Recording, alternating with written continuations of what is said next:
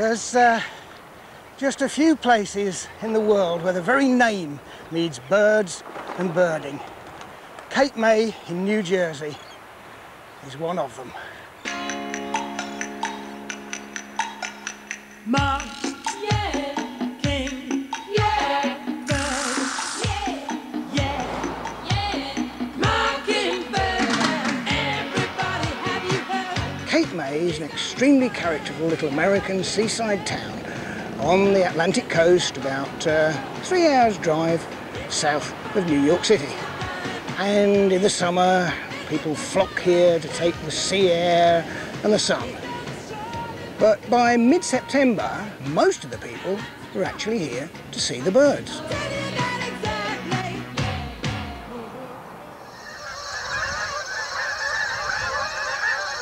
Autumn is, of course, migration time, and everybody knows the birds fly south for the winter.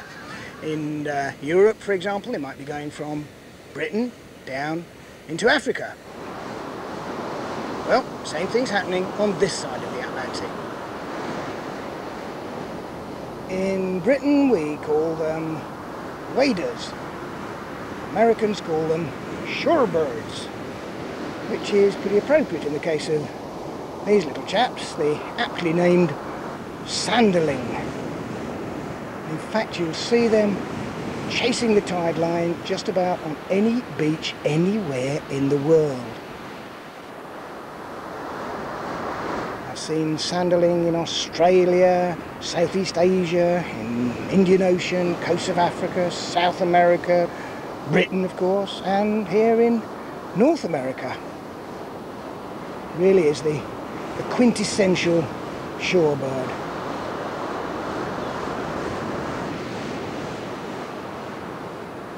I love the way they don't want to get their feet wet, do they? Sort of down there. Oh, no, no, no, waves coming in, quick, quick, run, run, run, run, run. Like little clockwork toys. And another ubiquitous bird, that's the posh word for it, isn't it? All over the world you'll see turnstones on the beaches too, at least where there's a few stones to turn and a few bits of old seaweed, and you find sandhoppers and stuff like that. So, sanderling, turnstone, yes, shorebirds, fair enough, they are shorebirds, but this word isn't quite so appropriate for the majority of waders because they don't really like the windswept beaches. They prefer little shallow freshwater ponds, little muddy corners and stuff like that. But if I want to see some really big flocks of migratory waders, I'm going to do a little bit of migrating myself. In the car, short drive up the coast.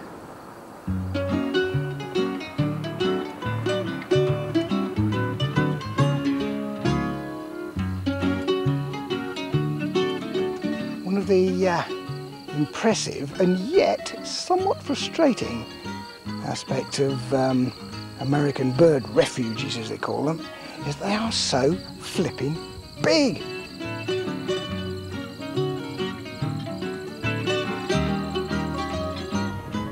I'm only about an hour's drive out of Cape May, just come a little bit north up the peninsula, and this is Brigantine Wildlife Refuge.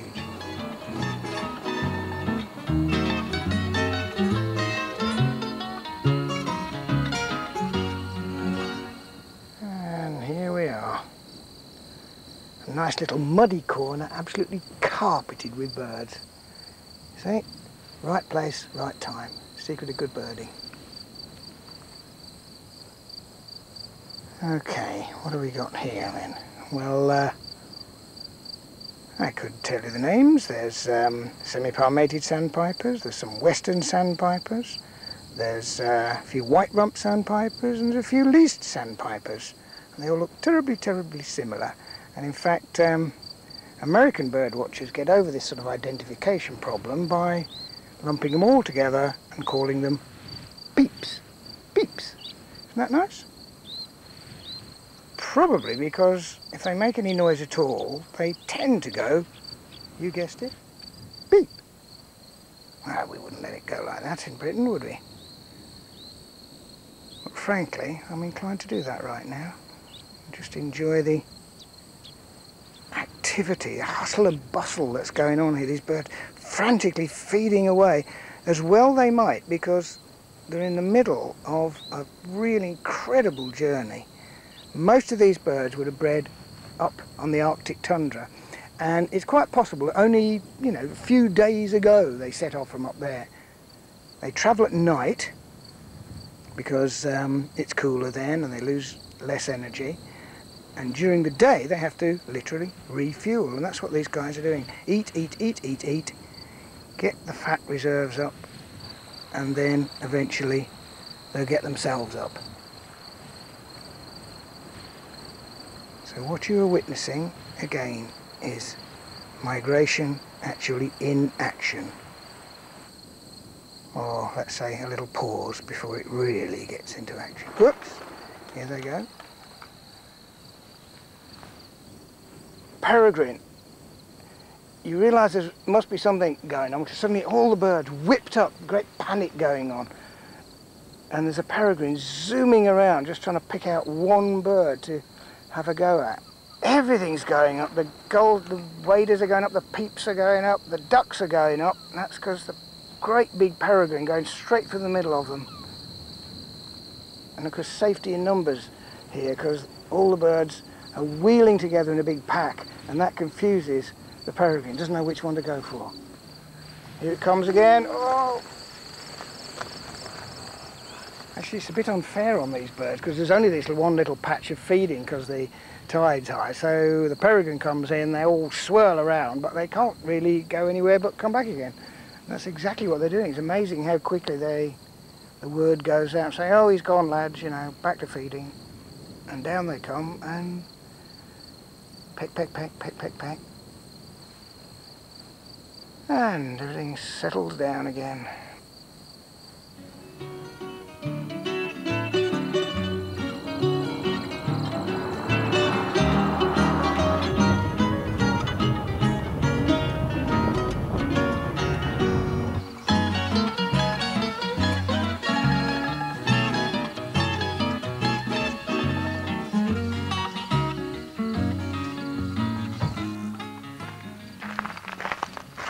Right, now for something completely different, as they say. In Britain we've got two kinds of sparrows, right? There's house sparrow and tree sparrow. Well, in America there's dozens of them, but there's one rather cute little job that lives down in the salt marsh, and I'm going to try and lure it out by going like this.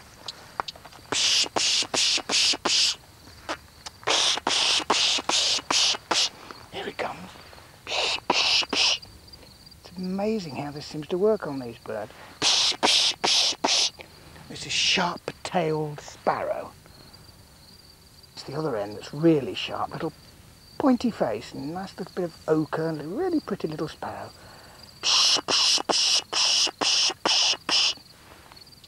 They don't do much, and they'll soon get bored with this, but I just thought you'd like to see them. And I would too.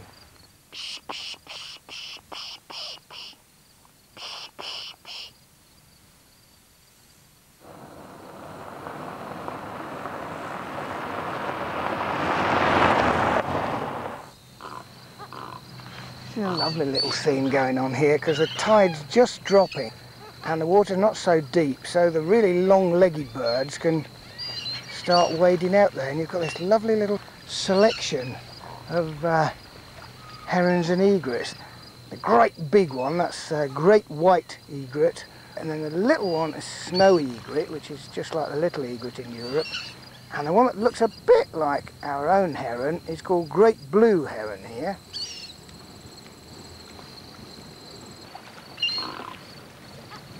Be honest, for such elegant birds, they make truly disgusting noises.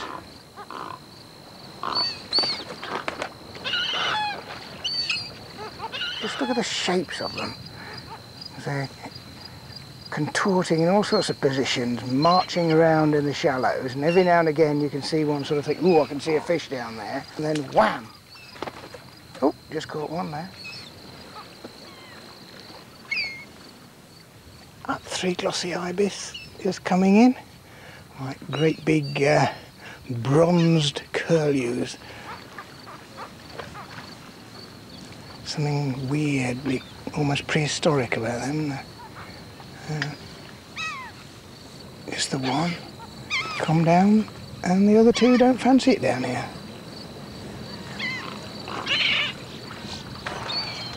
And the laughing gulls lining up as well. As the tide goes down, they'll expose bits of food, and the Forster's terns coming out as well and dive bombing. Fantastic. Again, as the water gets shallow, I guess the fish are getting even closer to the surface, and these terns are coming out and having a dive as well. Oh, it's lovely.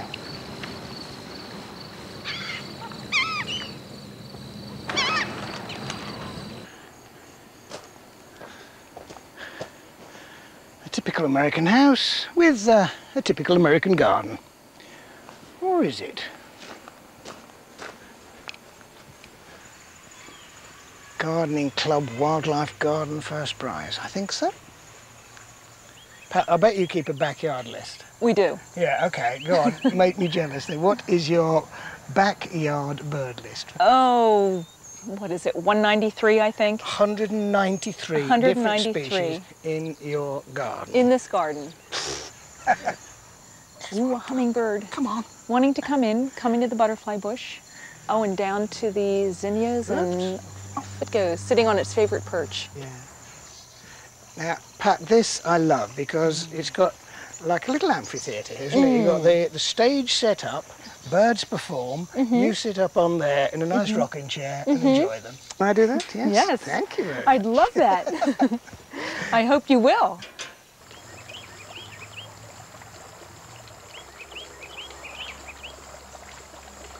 So, by no means a typical garden, but these are typical American garden birds. Blue jays. Like jays the whole world over. They look lovely and they sound horrible. And now that looks like a tit, basically, doesn't it? And, well, it is. It's actually Carolina chickadee. You see, it's all those words that you've heard of in film titles and stuff like that. My little chickadee. Better than my little tit, anyway. What else have we got? Goldfinches. This is American goldfinch, though. Looks, be honest, actually not as pretty as, I think, European goldfinch. Although it has to be said these two aren't at their best.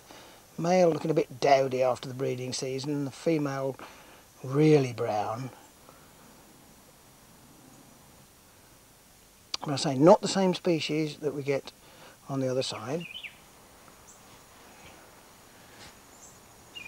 Ah, now this is the one that everybody, when they first come to America, they say, oh wow, that's fantastic. And yet it turns out to be one of the commonest birds. This is a cardinal.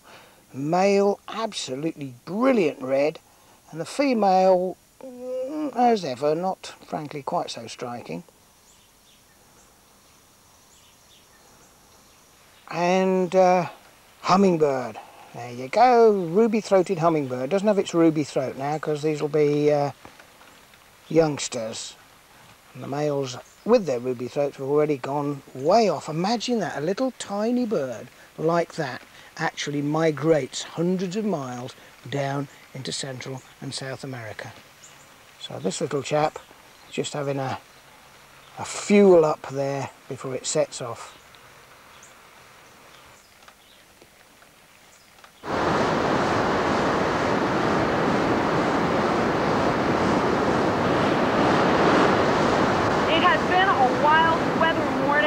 But now the wind is really getting strong, and the shore town is preparing for the storm's arrival. Live in Cape May, I'm Kathy Gandolfo, Channel 6 Action News. A change in the weather, I should say so. This is actually tail end of a hurricane. Not seeing a lot, just a few wind-blown seabirds.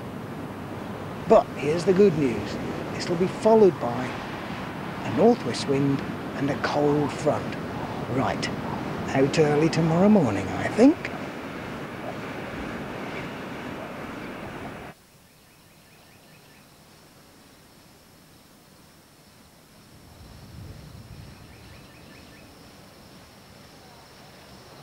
I'm on my way to one of the great birding experiences of Cape May. In fact, one of the great birding experiences of the whole of America. Dawn at Higby's. Thousands of little birds have been travelling south all night, and the northwest following wind brings them at first light to the tip of Cape May. They're all over the place. So am I. I'm too late, I'm missing it, and I am.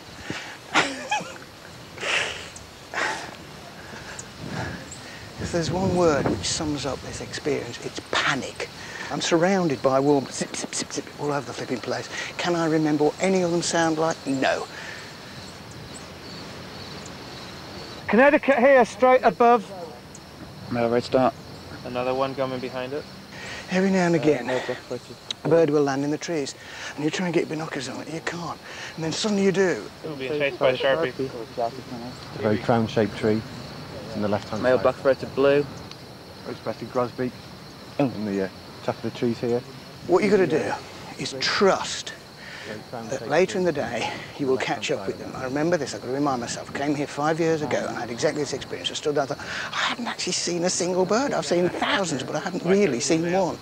But during the rest of the morning, I just spent my time wandering around, and eventually, at the end of the day, I reckon I'd seen just about every species that earlier on I'd merely seen as a dot. So, faith. Meanwhile, just enjoy the spectacle. This is migration happening here and now.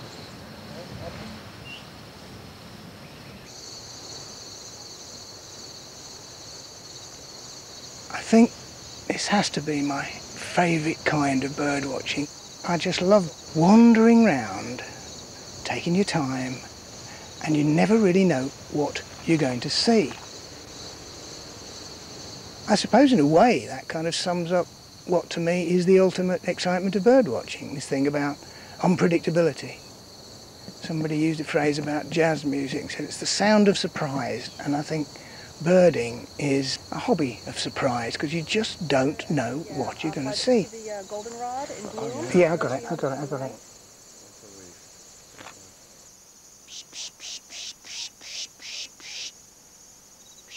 There's a chance of seeing something like 30 different species of warbler. There could easily be that number on Cape May this day.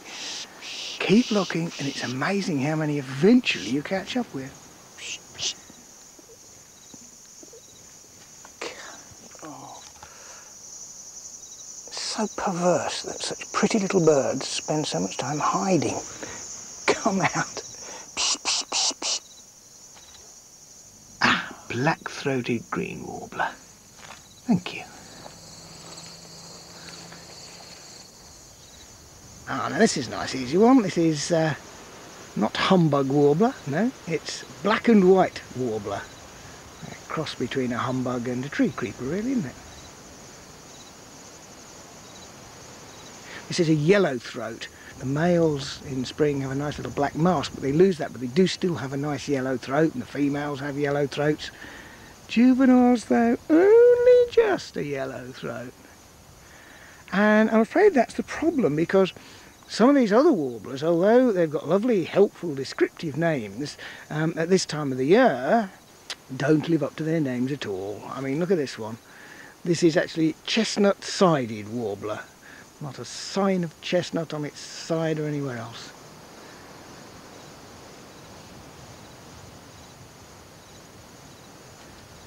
This is American redstart.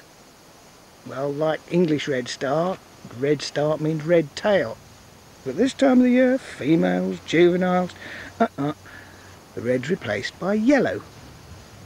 It's a very pretty little bird, nevertheless. Another group of warblers who have habitat preferences in their names. This is totally and utterly useless. This is a prairie warbler. Well, Cape May is not on the prairie, and in fact I've seen prairie warblers more often in mangrove swamps. As a matter of fact, I don't know why they were called prairie warbler. And there's others when, frankly, I have no idea what the name means. Well, actually, I think I have. This is a parula warbler, and I think it's from Latin, meaning little tit. So presumably somebody, ancient naturalist familiar with British blue tits, saw this, and it reminds me of a little tit, which it does, actually. A pretty little bird. And amazingly, by the end of the day searching, I have actually caught up with and had reasonably good views of just about every single bird that was called out confusingly on the dike this morning at Higby's. Take your time and you'll catch up with them.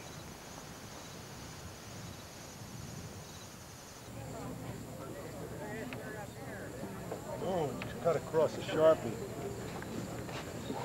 Now this is another of Kate May's magnificent obsessions, hawk watching. Of course, if you're looking out for soaring birds of prey, it's a jolly good idea to get up somewhere really high, about 7 or 8 feet.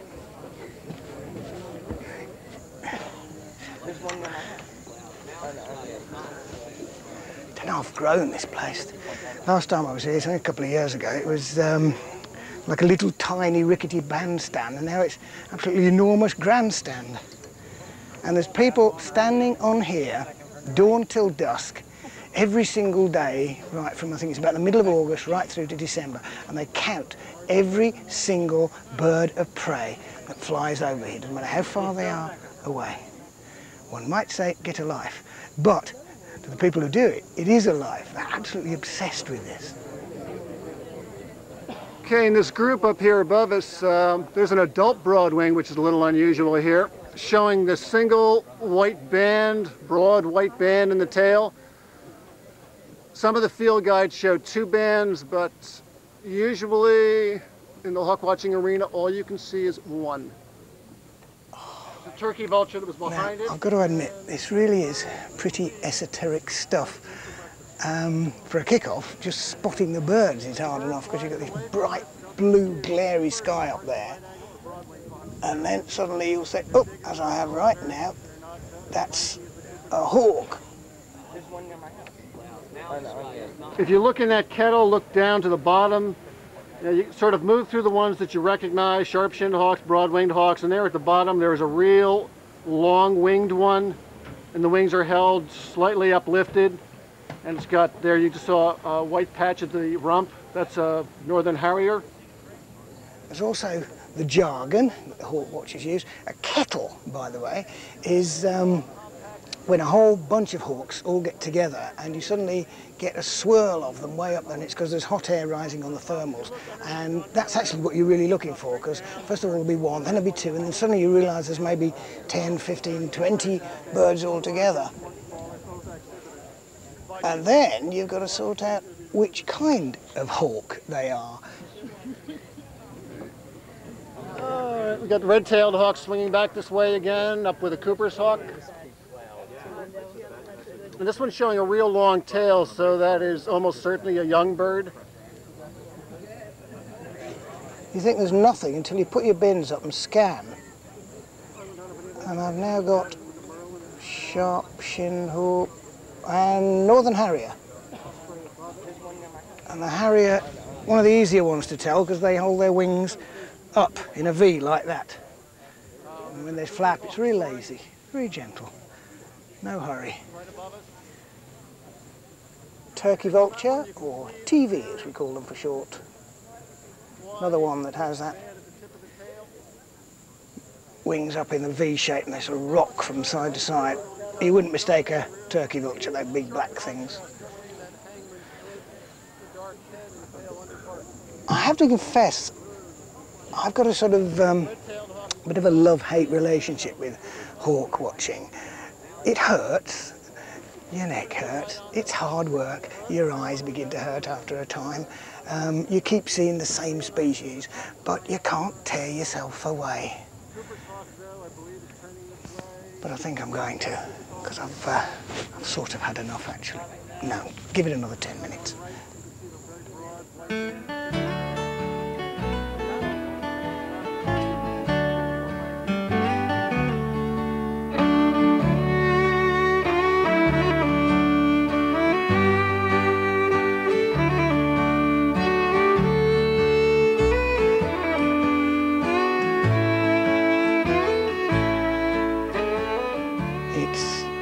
late afternoon, early evening, and the temperature is dropping down, and so are the birds of prey. It's supper time for the kestrels. And the sky's full of something else too. Dragonflies. There's masses of dragonflies, and that is precisely what these kestrels are feeding on. Every now and again one swoops down, grabs a dragonfly, sometimes eats it in mid-air, and sometimes brings it onto one of these rather convenient bare branches.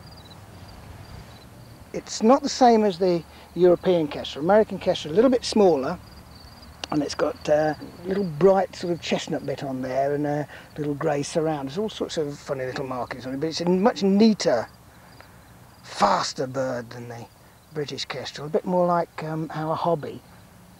Really neat little chaps.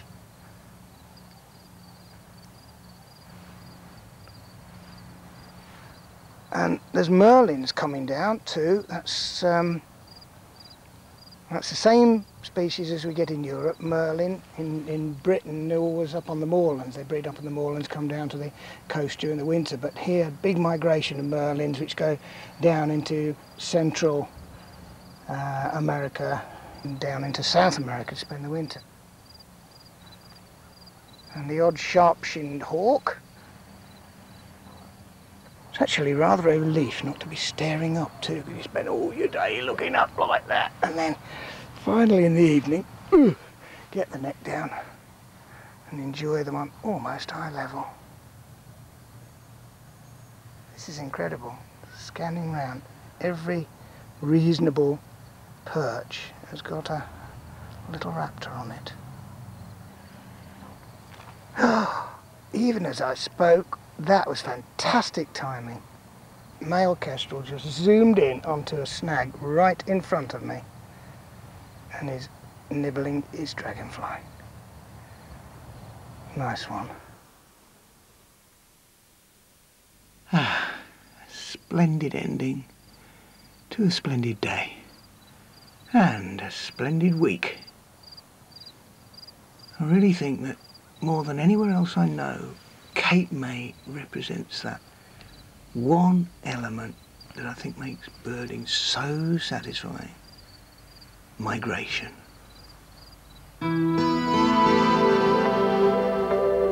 Next week, Bill travels the length and breadth of Israel in search of vultures at the same time, 8 o'clock. From New Jersey to New York, a short hop for Stephen Lacey